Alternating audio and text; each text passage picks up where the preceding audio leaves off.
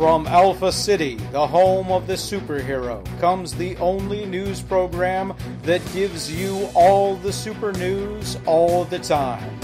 Alpha City News with Craig Allen.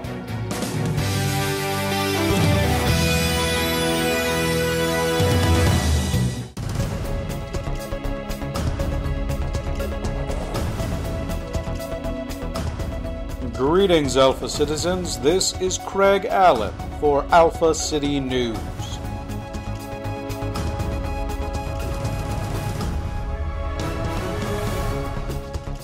The Yards had a very strange day yesterday as a pair of villains made an attempt to rob the least likely place this reporter can imagine, the Hidden House.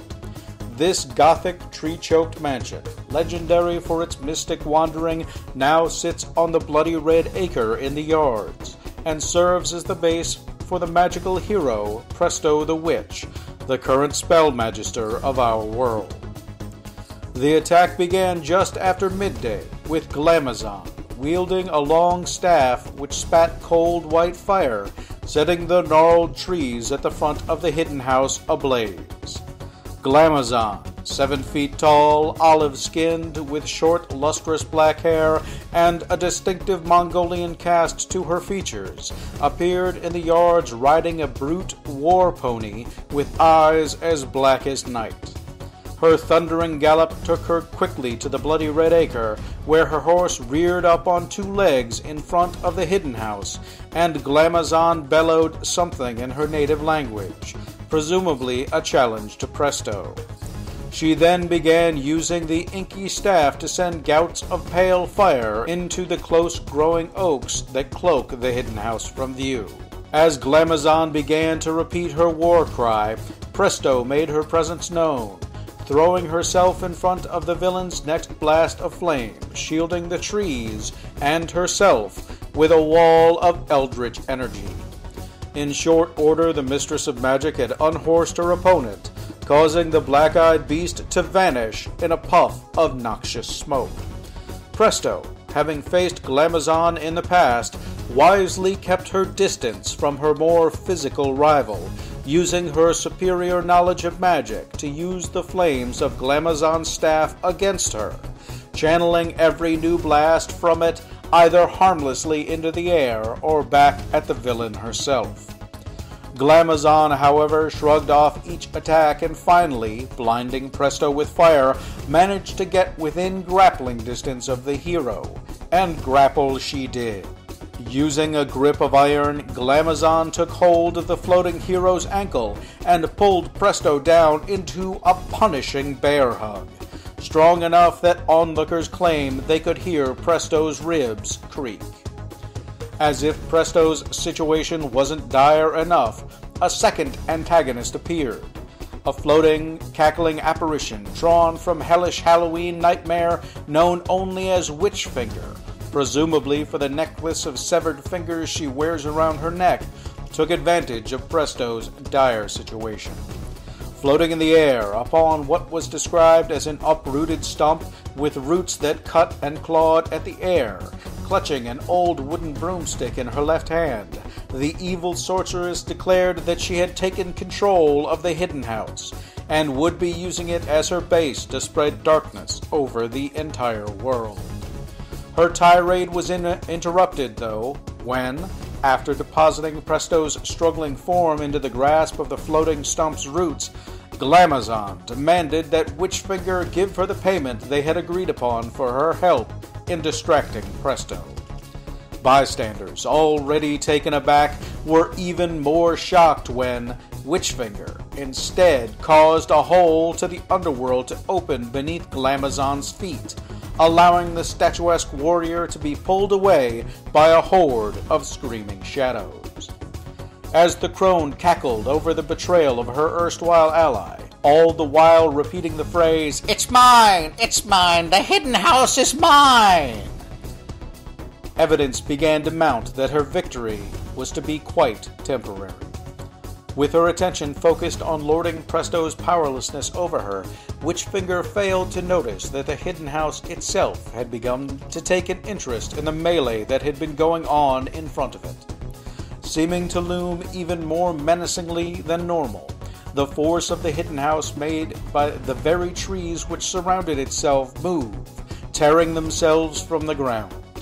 Before Witchfinger could react, she was surrounded by mobile trees whose roots and branches enmesh her and her floating platform.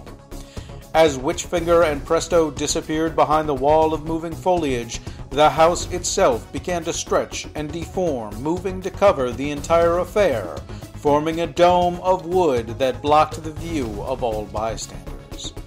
Silence fell for a moment, only to be torn asunder by the sounds of an unholy scream, accompanied by intensely bright light which shone out between the cracks of the wooden boards hiding the scene, blinding all who watched.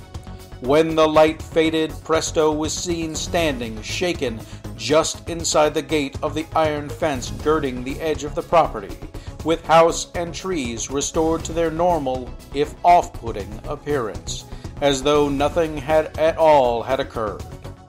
The only change was the presence of a new statue, depicting Witchfinger standing upon a rock cut in the shape of a stump, supported by stone roots driven into the ground, and a look of unimaginable horror upon her face. Presto is reported to be resting after her ordeal. The whereabouts of Glamazon are unknown.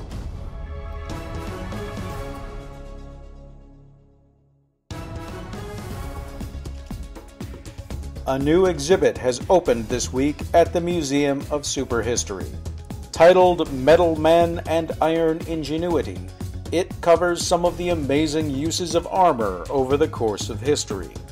Beginning with a collection of, for the time, advanced armor from the Deep Hyborian Age, some of which seem to have been at one time enchanted to move on their own without any occupants, the collection includes pieces ranging from ancient Hebrew metal golems to the plate armor of the legendary Invisible Knight, the unbreakable armor of Roland and his fellow paladins, up to the remains of the first true power armors, the Monitor and the Merrimac, which fought each other to a standstill during the American Civil War, as well as the Maine, cast from the remains of the ship whose destruction led to the Spanish-American War. The centerpiece of the exhibit, though, is the newly restored battlesuit known as the Z-1 Missile Man. The creation of the Z-1 suit began in the late 1940s, when the American government began experimenting with the technology developed by both the Japanese and German military forces during World War II. Bringing together the fruits of insight from both the Axis and Allied powers allowed the Z-1 Missile Man to be deployed in the last days of the Korean War, and was the linchpin of General Douglas MacArthur's strategy to pursue the Communist Army north of the 38th parallel. Though the removal of General MacArthur by President Truman and the signing of the ceasefire in Korea ended the use of the Z-1 in Asia, over the course of the next decade, the Missile Man was deployed to defend America and the world from various threats to its existence, always piloted by Lieutenant, eventually Major, James Keller. Though the Z-1 was touted by the American military as a possible alternative to the creation of a force of intercontinental nuclear ballistic missiles, the disappearance of Dr. Viggo Barthes and his team of scientists, the minds central to the design and creation of the Missile Man suit in 1954, ended that plan. 9 years later, James Keller and the Z-1 suit itself were lost amid rumors that the much-decorated military hero had absconded with the suit, possibly defecting to the other side of the Iron Curtain, although the expected onslaught of Russian-made Z-1 knockoff suits never occurred. The truth about what happened to the Z-1 and its pilot only came to light last year, when Radiant and Captain Valor defeated the last vestiges of the Cobalt terror organization. Active since the 1960s, Cobalt was discovered to have been created by the same Dr. Barthes who had been instrumental in creating the Z-1 suit.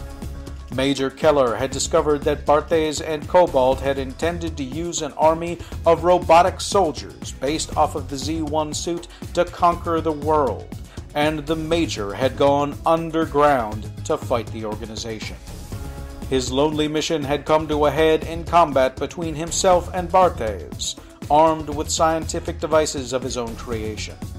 Though the Major emerged victorious from the fight, Barthes' dying action had been to seal the two of them into an inescapable vault, where the Major soon succumbed to his own injuries, and the Z-1 suit had lain, damaged beyond repair, for more than half a century.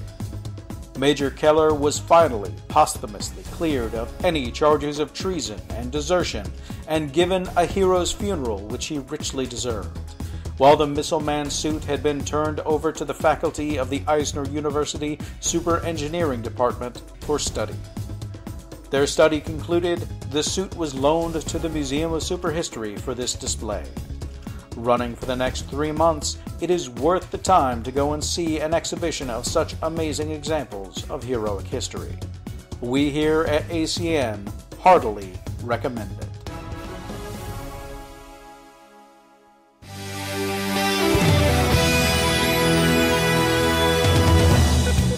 This has been Alpha City News with Craig Allen. Alpha City News is produced by Carter Lee. Sound beds are provided by newsbeds.com. If you have questions, comments, or suggestions, please share them with us at alphacitynews@gmail.com. You can download us on iTunes, at Stitcher, at Libsyn, or on SoundCloud, and find us at wordpress.com under Alpha City News. We thank you for listening, and we hope you have a super day, Alpha Citizen.